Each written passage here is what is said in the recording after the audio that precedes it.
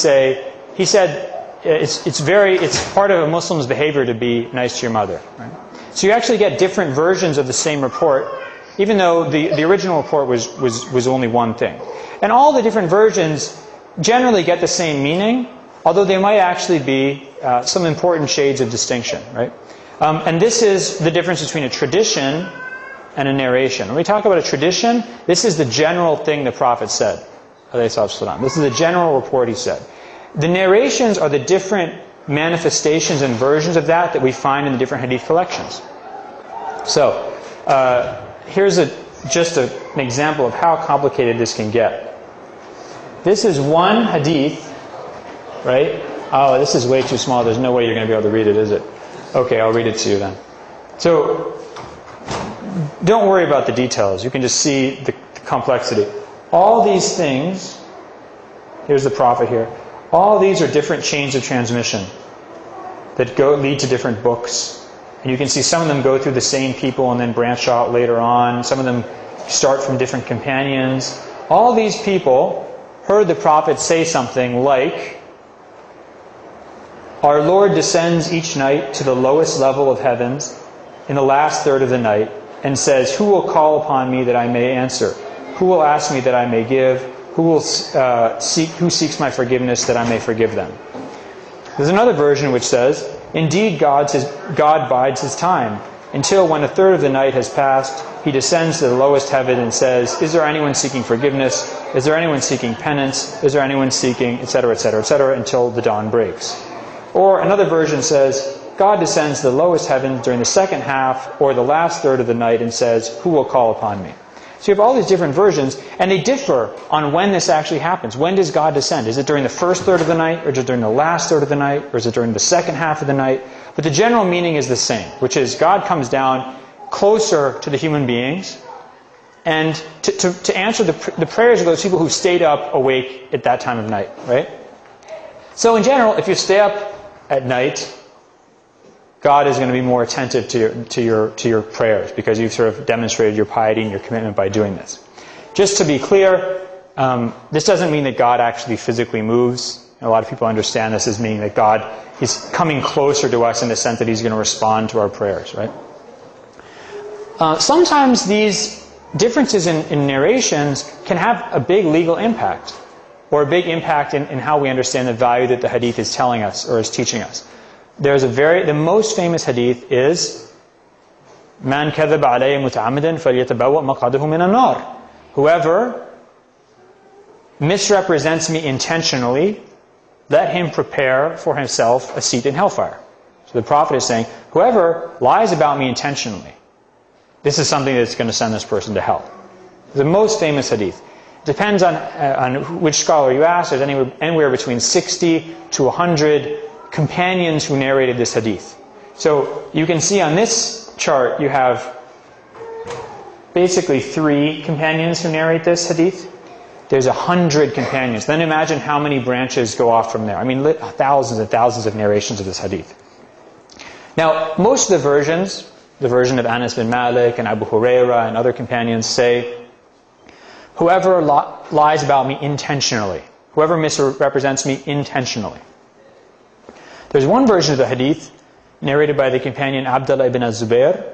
It says, whoever misrepresents me, no mention of intention, let him prepare for himself a seat in hellfire. So you can see there's a big difference between this version and the other versions. Because that means that if I just accidentally misquote a hadith, or accidentally attribute something to the Prophet that he didn't say, that would actually earn me a seat in hellfire. Or that would be worthy of somebody who deserves to be in hell. So you can see that there's actually a big distinction between these differences. So between these different narrations. So I'm not trying to say that that these narrations, that because they're all reflections of some initial statement, original statement, that there's no differences. They're oftentimes very important differences. And so which version a scholar chooses can have a big legal impact, or impact on theology, or impact on the values we have as Muslims. But it's also very important because oftentimes you'll hear people say, that's a weak hadith, or that hadith's not reliable.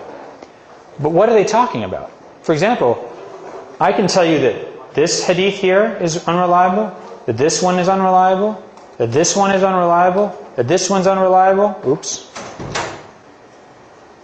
Oops. Now I'm way off in another land. But there's still this one here. There's still this narration.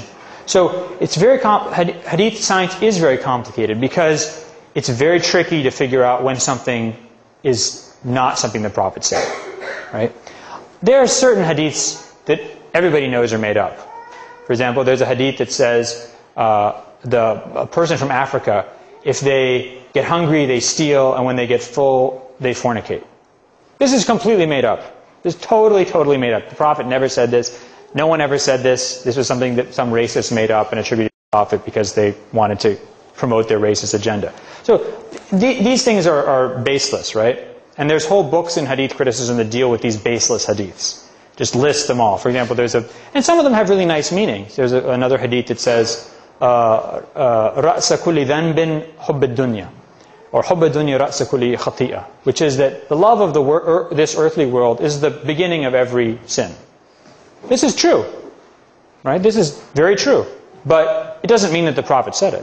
We can say we all hear wonderful things every day that the Prophet didn't say. It doesn't mean that they're not true, but there's also doesn't mean that it's a hadith, right? So, but the point is that when you get into hadiths that are found in hadith collections that Muslims deal with on a daily basis, it's a very difficult and very complicated thing to say, no, this is not a reliable hadith, because there are so many narrations of hadiths. You have to go back and make sure that each single one of them is not reliable in order to say that that hadith in general is not reliable. This is another big question when we start thinking about hadith, which is, what is hadith as opposed to, we've all heard of sirah, the biography of the Prophet. We've all heard of tafsir, or Quranic commentary. And we've all heard of history, just the history of the caliphs, the history of the Umayyad caliphs, the history of the Abbasid caliphs, the history of the four rightly guided caliphs. So how does hadith fit in with these other genres of writing that we all know about? There's a couple of important distinctions. And this is a chart. I don't know if you guys can see this. I wish this were bigger. Maybe if I just push this back. Okay, I hope you... Basically, the title at the top says Sources of Sirah and Hadith. Now, when Islam began, when the career of the Prophet began, Arabs didn't have any written traditions. They didn't have a written tradition of history. They didn't have a written tradition of bureaucratic record keeping. There was no courts. There was no government administration. Arabs just had basically poetry, and they had genealogy.